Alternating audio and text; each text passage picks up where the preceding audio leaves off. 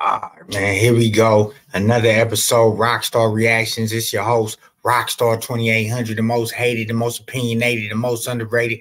You know the rest. Make sure you like, comment, subscribe. Like, comment, subscribe right now to this channel, Smutfree TV. Also, follow Smutfree TV on Instagram. Hop in them comments. Why? Because every comment counts. And you know, we got the hottest content in these internet streets. No cap. Let's get into it, man. Rockstar Reacts. What is 600 insinuating about Big U in this video? You already know, man. It's another smut campaign being ran by 600 as usual. So let's get into it. Let's see what he has to say this time. This was recommended to me to watch. Said it was funny. You know, this guy is a great actor for YouTube, you know, character. So let's see what he has to say this time about Big U that we haven't already heard him say. Y'all let me know what y'all think, you know what I'm saying, during the video, after the video. Let's get into it.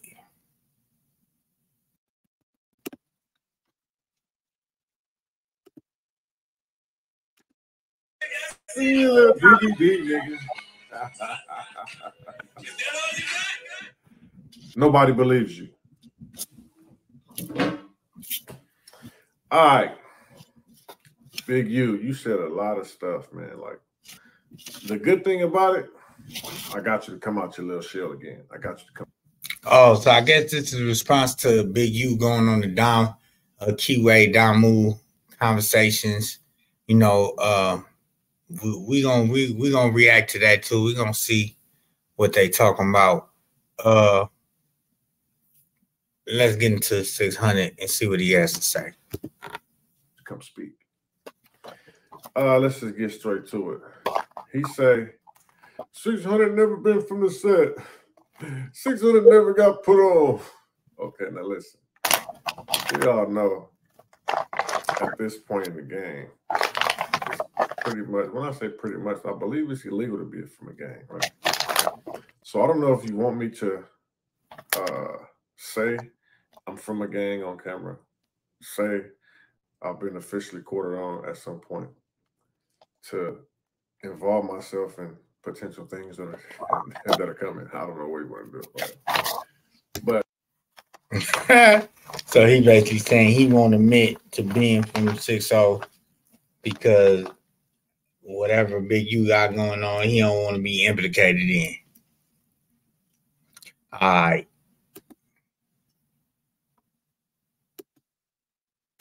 But have you heard? Now Jackson. My bad. You know, we ain't got no premium over here, man. We're going to get right back to it. Here we go. If I was never from the gang, if I was never, you know, from where you say, yo, I'm not from and all that stuff, you know, why would you be having me in camera and talking about gang stuff, bro? Why would we be doing all the stuff that we've done? You know what I'm saying? It's crazy, man. You know what I'm saying? Why is it even a conversation? You know what I'm saying? But we ain't really got to really address that. It is what it is. Streets know the truth, right? All right, listen. Hold on. Do we really know the truth? He said the streets know the truth. Do we really know the truth? I'm curious. Somebody let me know. First, say you hit somebody else, but you said you didn't want to word it right.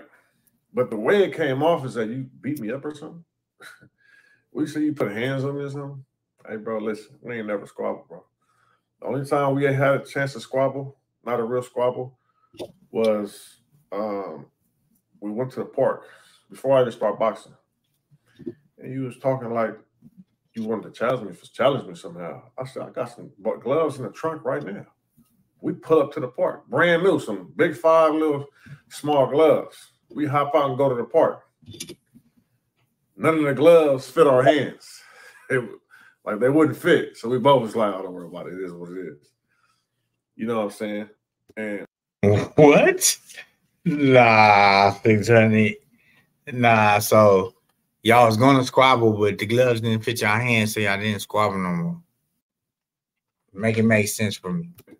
I've told you to your face, I'm not scared of you. You remember what you told me? You said, I know. You know what's happening, bro. So far, you saying you told him to his face, and he said, I know. I don't know about this, man. We need to see the recording. We need to hear the recording. Where the video at, man? You put hands on me twice. It's never happened, bro. I remember one time, probably like in 2009,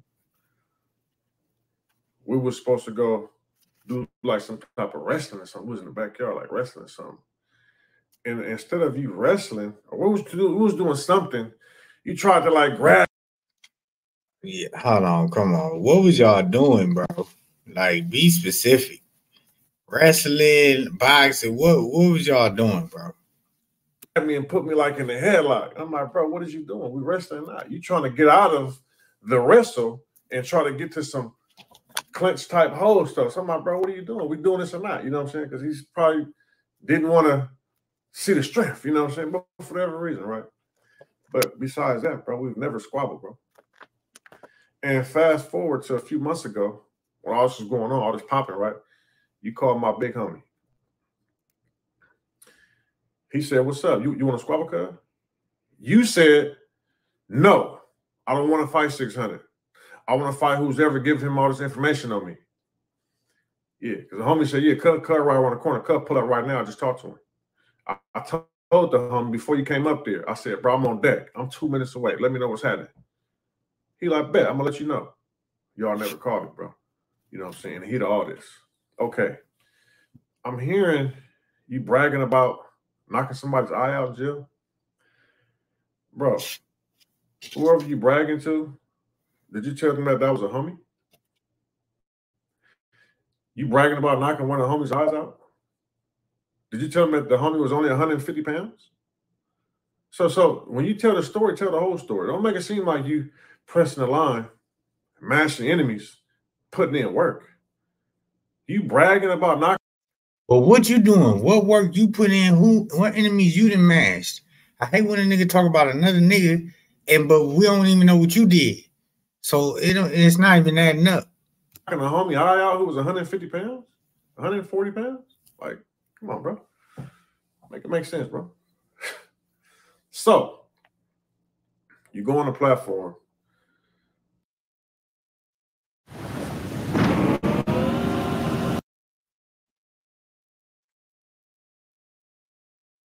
All right, get back to it. Everybody know. They seen with you any type of gang activity, any type of hood business, they through. Ain't nobody messing with you. So you go to busters from another hood. I'm talking about busters, not just somebody from another hood. Busters from another hood, right? In politics, with people from our enemy hood, you know what I'm saying, who's on witness protection, and whose brother, Boogie Brim, from Brims, got rolled up off the yard by the homies. Oh, he talking about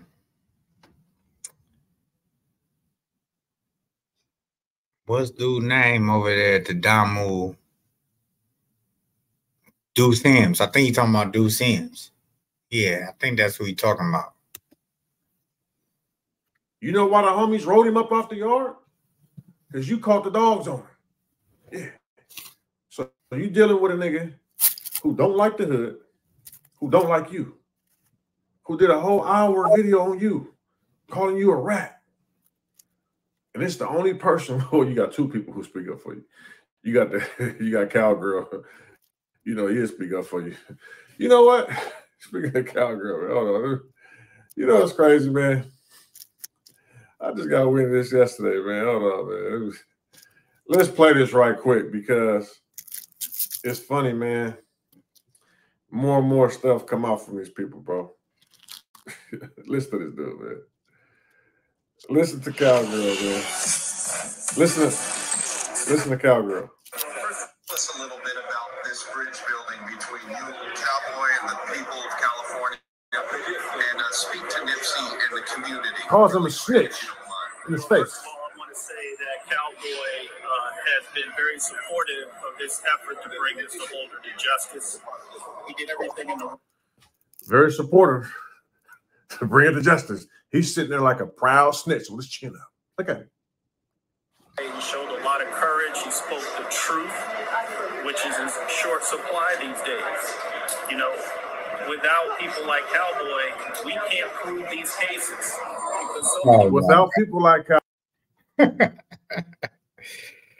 He going in on Cowboy too, man. He crazy, man. Cowboy, we can't prove these cases. People are afraid, or they're adhering to some anti-snitch culture that's working to destroy our community. And we can't have that. You know, right is right and wrong is wrong. And when something wrong, catastrophically wrong, like a murder is done in cold blood to an innocent person, we got to speak on it. Right. There's a lot of things that go on in the street that don't need to be talked about. But then there are the important things that do need to be talked about. Right. It's the only way that we can make a decent life for ourselves and for our families. What do you think about that? Right, yeah. I mean, hey, you said it to the best right there. You know, this man did a wonderful job. You know, I was always on the criminal side. You know what I mean? But right is wrong is wrong. Even criminals have a code of ethics that we need to abide by. That's right. You know, and he was in blatant violation of the criminal code. So that's what involved me to go against the grain and come help the prosecution. Go against the grain and help the prosecution. Right from the horse's mouth. Wow. Boy, 600 is boy. He a cold piece. Because, you know, he was in blatant violation. You know, there's rules in whatever you do. You know, if it's legal or if it's illegal, there's still rules to this stuff. And right. You know. But Cowboy, you didn't snitch. This was on camera. You were merely there as a support for your friend, your fallen brother. Well, sometimes you got to go against. Whoa. You said it's okay. Whoa. Let me rewind that. He said, sometimes it's okay. It's Big E's right hand man. Let me rewind that. To the stuff. And, right. But Cowboy, you didn't snitch. This was on camera. You were merely there as a support for your friend, your fallen brother. Sometimes you got to go against the code. The code says I was doing this and that, but as time, 4 years later, a lot of people don't feel I snitched. They feel I did the right thing. You know what I mean? He's saying a lot of people don't feel like he snitched. He's talking about his big homie, Big U. And everybody on Crenshaw and Slauson who says neighborhood when he pulls up. Enough of this clown, bro. Enough of this clown, bro. But that's what's good on Crenshaw and Slauson. He's good over there, bro. You know what I'm saying? So yeah, Big U, right? Oh, so then you say you go to Mexico with me. This is why I stopped shopping on Amazon. I mean, here go the juicy part. Huh? This is what I want to hear, man. Let me hear this. 600 got a story. I guess Big U brought it up. And you say you pay for a fight or something like that. Somebody take a fight. Bro, listen, let me explain something to you, bro. You've never been to Mexico. You know nothing about boxing. That whole play was Wack 100 play. Wack 100 set everything up. Wack 100 financially supported everything, bro. So what are you talking about? You paid something. If anybody knows you, you don't pay nothing for nobody. We went out there in my Benz, okay? We went out there on my terms and showed you how the boxing world go out there in Mexico. You've never been out there. You didn't even have enough money to pay for some Tijuana pussy, bro. Come on, bro. I had to give you the money for that. You know what I'm saying? So what are you talking about? Then you say you had to pay somebody to take a fall. That ain't even how it goes. Hold on. He's saying, hold on. I heard Tijuana, when you go out there, you know, the hoes, they cheap. They cheap as hell, like $20, $30 type shit. You telling me he ain't have enough money to pay for some Tijuana pussy? I don't believe that, bro. You know? Or maybe you just supposed to be paying for everything. Maybe it's supposed to be all on you. Maybe maybe you said, hey, come on, I got you. You know what I'm saying? Now you trying to turn it around on them. And then so Wack funded your whole boxing career? Is that what I'm hearing? Is that what everybody's hearing? That Wack funded his whole boxing career in Mexico? Wow. Who knew that? Let's get into it. Oh, bro. I know people went down there and lost. Ain't no taking no fall. But let's just say if that's true, right? Why are you telling? You know what I'm saying? So y'all don't remember Wack and the other big homie out in the boxing? He don't really do this internet stuff. You know what I'm saying? But we was all one. We all one. We all together. You know what I'm saying? And so him, when they holler at Wack, that's who got me out of my Don King contract. You know what I'm saying? Big, you ain't got no pull on nothing, bro. when I was about to fly out there and go do something to Don King for playing with my money, the homie, Wack 100, pressed them niggas. Gave me a release immediately. So I don't know what dude talking about. So then dude say this. He said 600 to send everybody money in jail. He looking for friends. He sent everybody money in the pen. Hey, bro, listen. Ain't nothing wrong with that, bro. I still do it to this day. I send niggas money who don't even know that mother. Nigga on the phone with me in the pen. Where you at, bro? What's up? Hey, what homies you up there with? Who off from neighborhood up there? Oh, it's me, from the homie over here from I put him on the phone, bro. I'm gonna give everybody some money. Put everybody on the phone. I'm gonna send everybody $100 right now. Put him on the phone. That's just how I get down, bro. You know what I'm saying? Yeah. Now, when your case. Yeah, but why? Just cause, like, I'm trying to figure that out. Like, why? I mean, because that would insinuate that you're paying for friends in a way. Like, you don't know these niggas, you just send $100, or just because they from neighborhood, or maybe you just want to be in their good graces. Who knows? Case is over. We're gonna see who runs stuff. We're gonna see who go PC. Oh, but you got a Fed case, so you might not hit the state. But so you know what I'm saying? Yeah. So you saying as if that's a bad thing. When last time you sent the homie some money? Because you bleeding the city and bleeding the community for your own personal benefit. When last time you sent some homies some money, bro? You know what I'm saying? I send money, homies money every day. Homies I've never seen before. Yeah. And I might not never seen. A lot of niggas got elbow. But we can get on the phone, though, for sure. Make shit happen. Yeah, I'm tapped in. So you just hope, you better hope you you don't pop up in there. You know what I'm saying? But that's a whole nother subject. You know what I'm saying? So you saying like that's the bad thing, huh? You know what I'm saying? What are you talking about? Dude was a clown, bro. So what else does Bozo say, bro? The dude said some Bozo stuff. I'm like, what's wrong with her? You know what I'm saying? He said, I paid people in jail. He said, I'm not from the area. He said he paid some in Mexico, bro. Come on, bro. We go in your room, bro. You laying on a bed, bro. On your laptop, face first, legs twinkling in the air, bumping LMA. You want me to call SP? He was with us. Nah, man. I think you got him confused with Three Fingers with Wack, man.